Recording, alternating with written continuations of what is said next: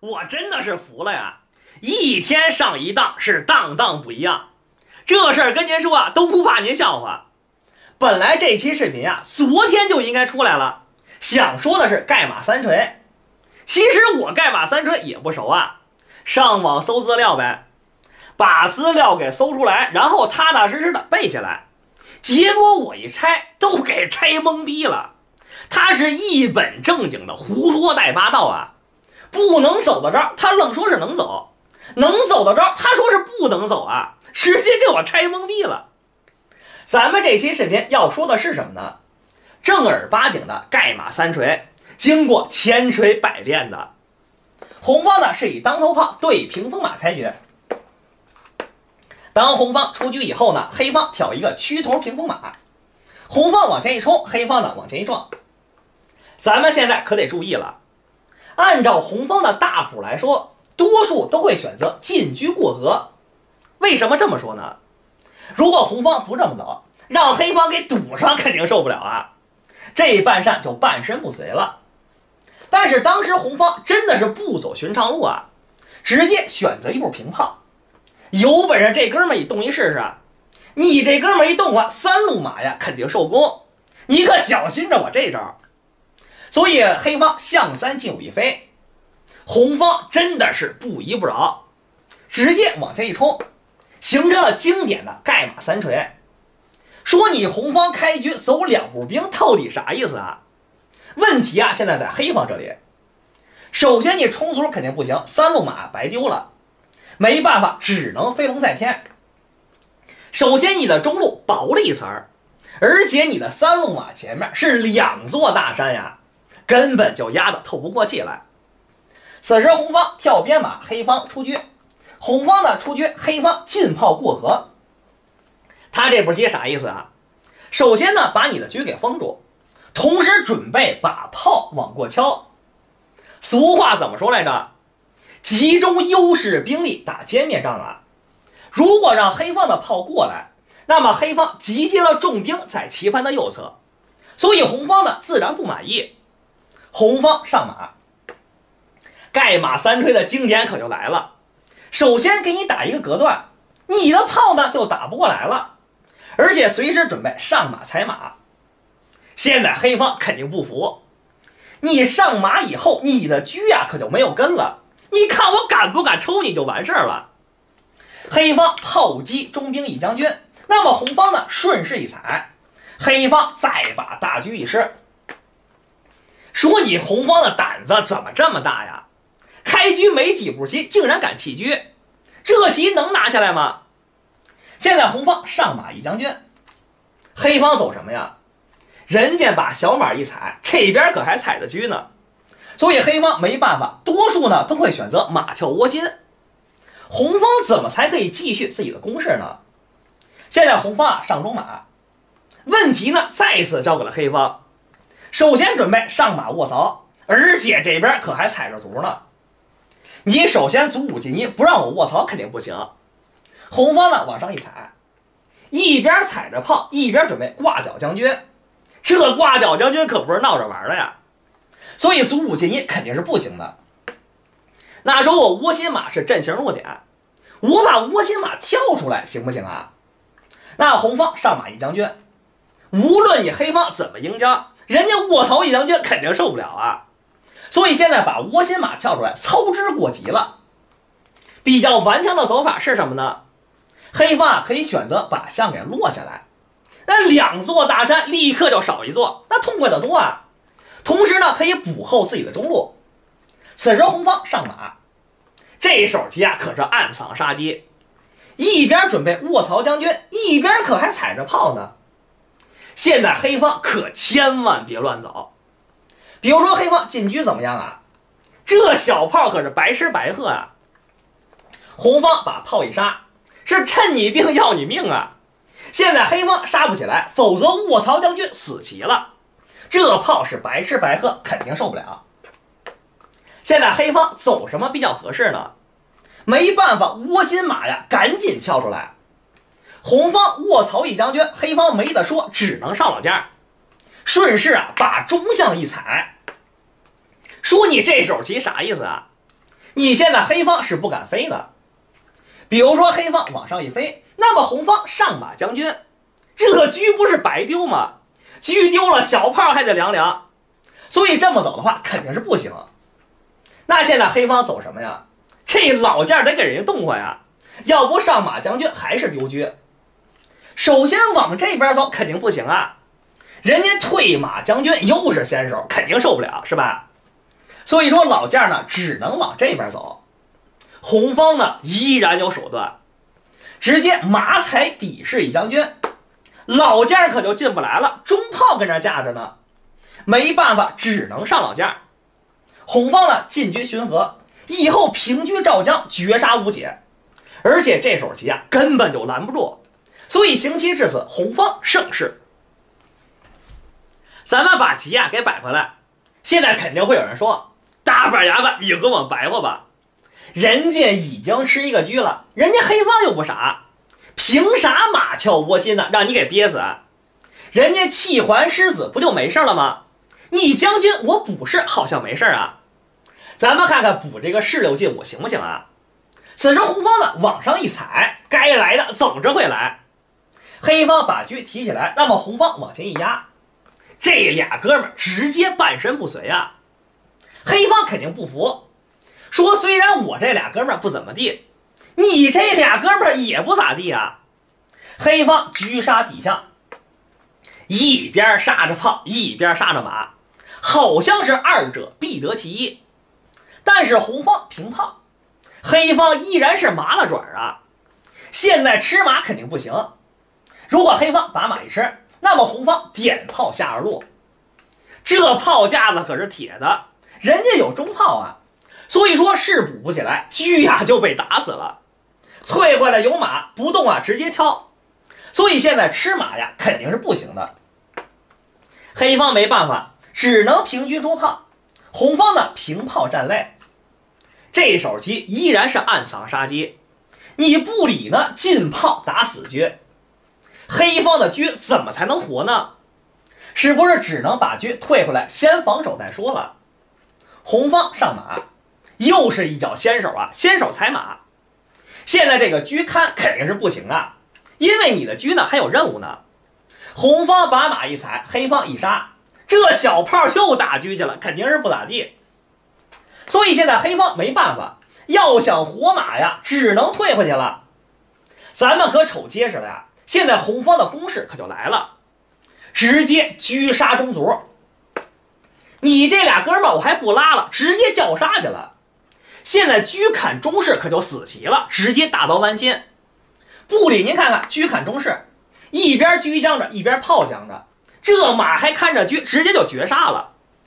所以现在黑方必须得解杀，要想解杀只能落象，对吧？那么红方平车，以后车杀底士将军还是死棋，这大中炮可架着呢。黑方想解杀只能退车，因为老将啊他出不来。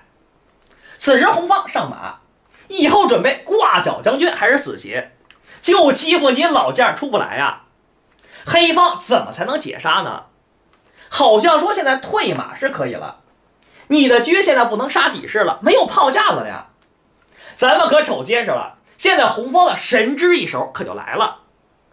红方弃车杀底士，现在老将不能动啊，没办法，只能吃车啊，是吧？老将出去也不行，没办法，当把车吃掉的一瞬间呢，红方上马一将军，马后炮绝杀无解。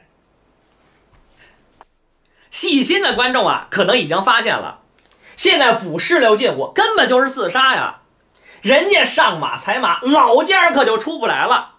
所以说现在好像应该补士4进5，那这么补行不行呢？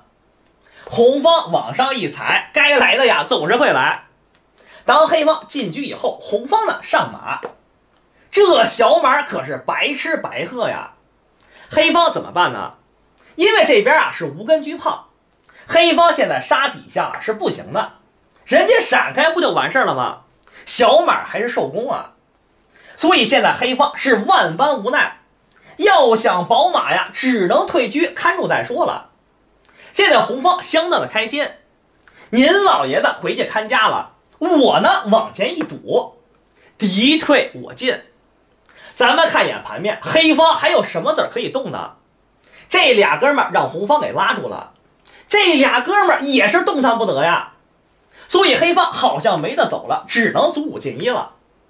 红方接下来相当的简单啊，直接把小马给你换掉再说。当你黑方杀过来以后，红方的退马，一边踩着车，一边可踩着卒呢。你这个车只能闪开，那么红方顺势再一踩。现在这3颗子啊，还是动换不了，让红方压的根本就抬不起头来呀。所以以后眼看着红方走棋，当前盘面肯定是红方优势无疑。那有些棋友呢，对刚一开始下这个棋呢，是吧？有时候这个掌握不太好，有可能这个地方顺手呢就出车了。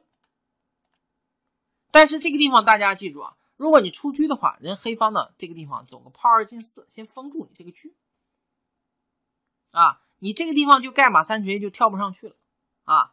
如果你再跳的话，大家发现什么？他这个地方人家打你中兵之后呢，有个反将你的这个手段啊，将你这个地方抽车，是吧？所以说你这个马就跳不上去了。俗话说得好啊，有矛就有盾。既然盖马3锤这么厉害，谁走谁赢棋啊？哪有那事儿啊？其实红方呢也有阵型弱点，红方当头炮，黑方呢走成屏风马的布局。当黑方跳马以后，红方往前一冲，黑方对冲一卒。既然说红方的正谱是进车过河，你不走正谱，而是选择了一步平炮，那红方究竟有没有阵型弱点呢？现在黑方以暴制暴的好棋，就是直接进炮过河。你不出来，干脆啊，您就是家待着吧。现在红方的补偿是什么呀？既然说你给我补住了，那肯定我得反击你的3路线。黑方马跳窝心，避其锋芒。红方的补偿可就是这一个破兵了，你不攻我，我可攻你。所以红方往前一冲，黑方的炮击中兵一将军，这手棋可太凶悍了。现在你红方认怂肯定是不行的。比如说我红方踏踏实实的补士，让你黑方掐一个对窝车，我往回一踩，你再摆一个中炮，不仅中路是有攻势的，而且你出车的速度那是相当的快呀。所以红方这个盘面是不能接受的。说你红方不服，你能走啥呀？直接炮击中卒一将军，来一个反将。待会儿呢，我先手掐你的对窝车。既然说刚才你红方敢弃车，我们黑方是怂人吗？直接把你的大冲炮一踩，我也弃给你一个局势。现在红方可没得选了，这大冲炮都进人兜里了，只能把车一吃。黑方的退炮，这手棋可是暗藏杀机，以后准备退马踩车，然后平中炮将军可就死棋了，一边踩着车一边交着杀，那肯定受不了啊。所以说好像这个车必须得动换。那说红方退车行不行呢？其实这手棋无济于事。黑方上马以后准备平中炮将军，现在红方怎么才能解杀呢？人家要是平中炮一将军，自己只能把车给填上了，那正好是马脚，肯定不行。但是现在上老将依然是不行的，人家踩马是带将军的，那多爽啊，可不能让黑方这么爽啊。所以红方没办法，只能平兵了。你如果重炮一将军，好歹我能拿兵填上呀。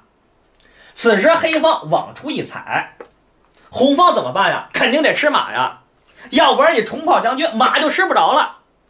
当红方吃马以后，黑方重炮一将军，这大车得给人家填上啊，这马可不是白吃的。黑方往回一踩，一边吃一个车，一边准备上马重炮将军，所以当前盘面肯定是黑方胜势。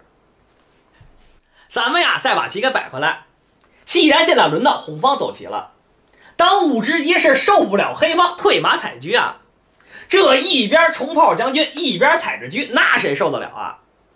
但是现在红方的车呢又不能动换，没办法，只能上老将了。